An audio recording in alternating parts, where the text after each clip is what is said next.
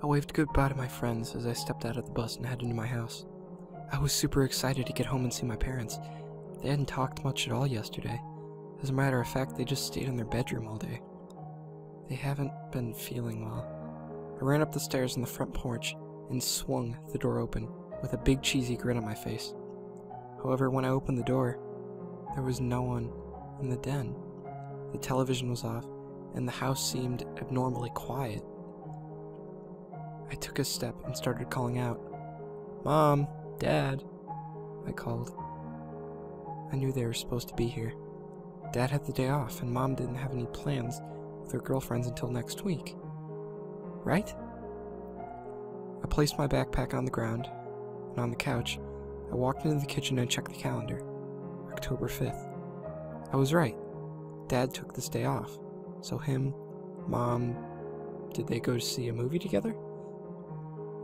They've got to be here somewhere, I thought to myself. Then it hit me. School let out early today because of a busted water pipe. I looked at the watch on my wrist. It's only 12 o'clock. They're still probably sleeping. I headed back through the den and slowly opened their bedroom door. Surely enough, there they lie. A sigh of relief escaped my mouth as my grin returned.